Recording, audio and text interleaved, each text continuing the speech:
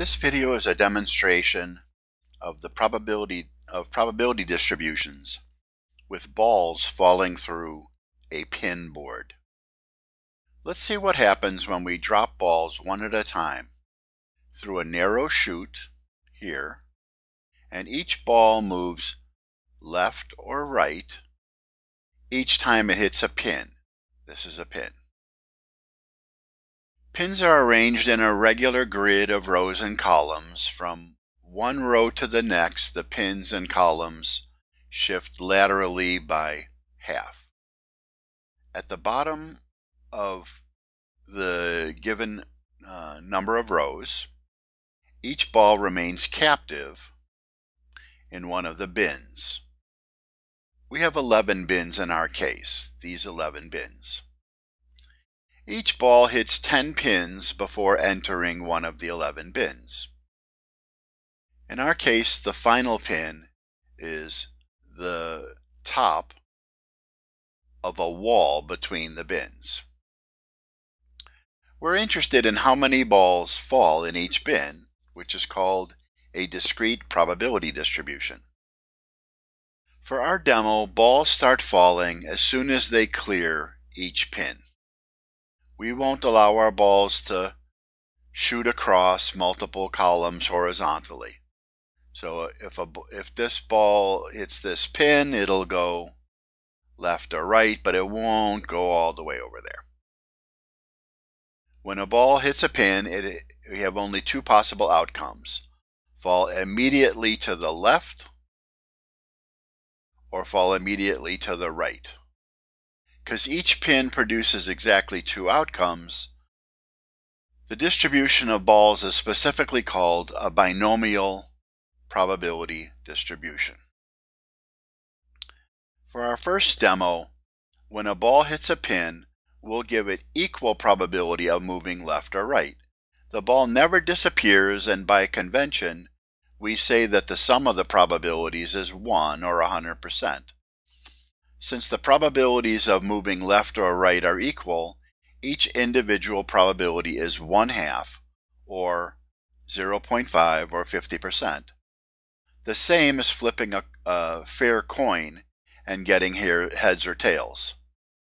For this special case of equal probabilities, the distribution of balls in bins is a symmetric binomial probability distribution. Let's see this in action.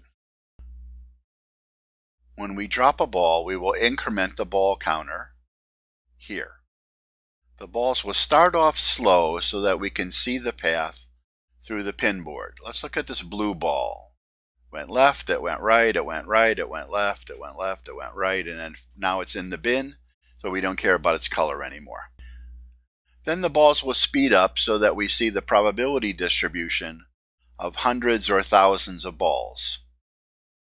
When a ball reaches a bin, we'll turn its color gray. Rather than show bins tall enough to hold hundreds of balls, let's change the bins to a bar chart here, showing the percentage of balls in each bin. The height of each blue bar represents the number of balls in that bin, divided by the total number of balls that have reached the bins. We'll be interested in the pattern of the blue probability distribution, not the exact numbers. The bar chart is scaled up so we can see it better.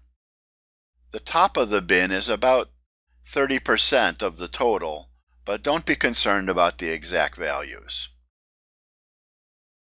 Once thousands of balls are in the bin, the bar chart starts to look symmetrical and centered on the center bin.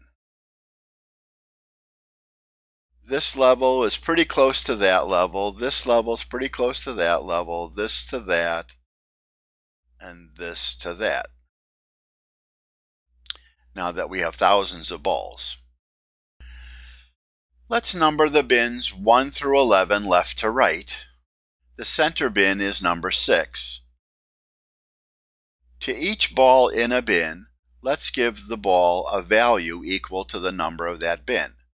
What is the average value for all the balls?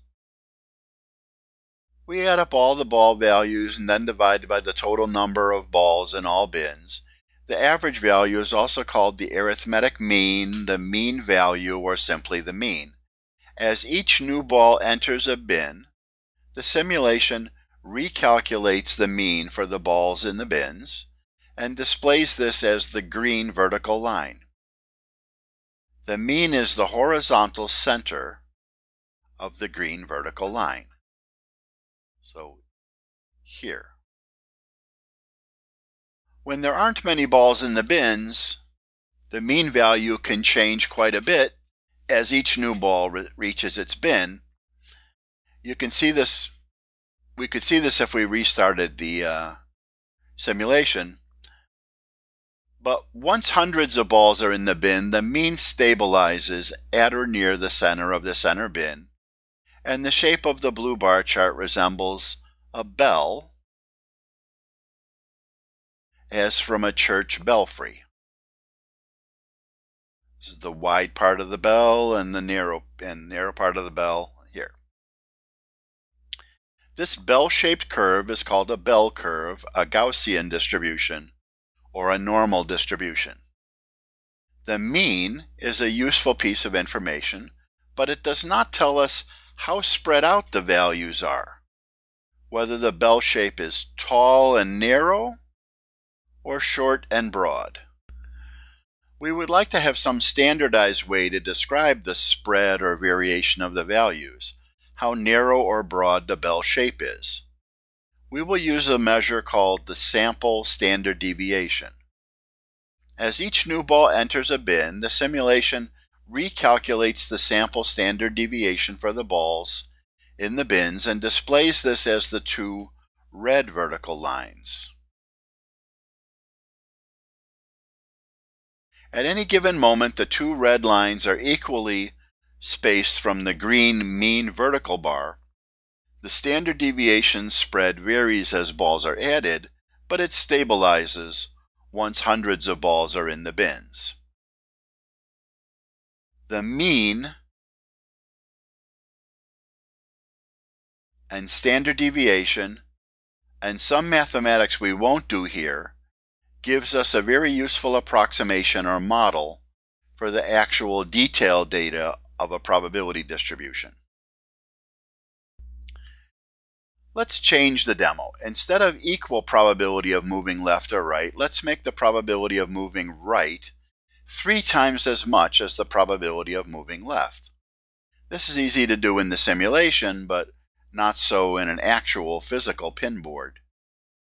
So now the probability of moving to the right is 75% and the probability of moving to the left is 25%.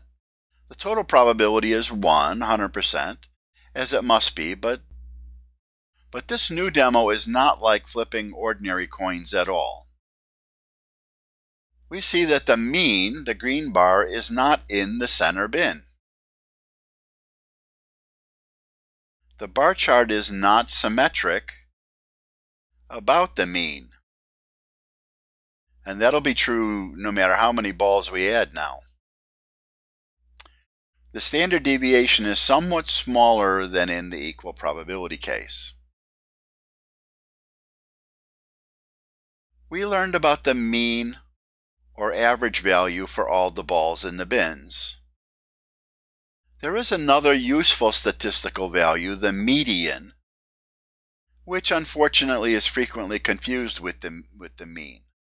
Sometimes the mean and median are nearly identical in value, but in other cases they might be vastly different. Let's learn about the median, but not using the demo of balls falling onto pins. Suppose we have a set of values that we're given, we're interested in, or we're working with. We sort the values from smallest to largest. If some values are duplicated, we do not delete the duplicates. After sorting, the value that is in the middle of the sorted list is the median value. Let's try an example. Here's a set of data.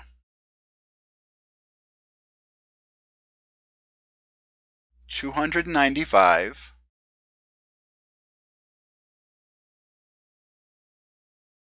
4, and 1. What are the mean and median values? There's 3 values in this data set. The mean or average value is the sum of these values divided by the number of values. So the mean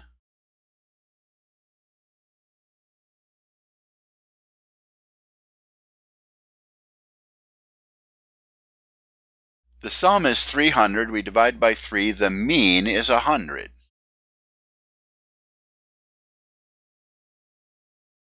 What about the median values? There's 3 values.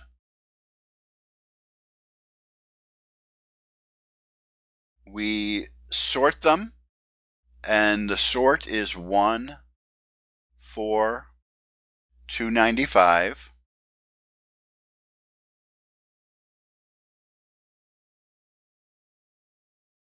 There's 3 values. The value in the middle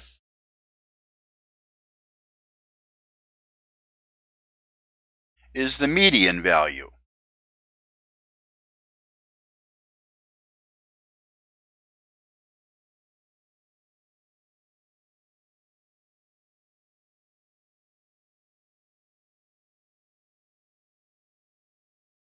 So the median value is 4. The mean or average value is 100. They are much different, and we should not confuse them. Let's try a different example. Here's a different set of data.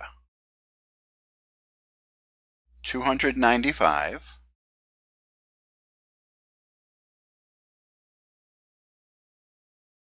4,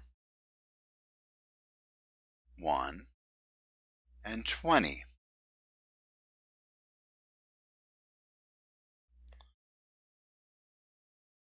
The mean average value is the sum of these divided by 4. So the mean is 320 divided by 4 equals 80. That's the mean.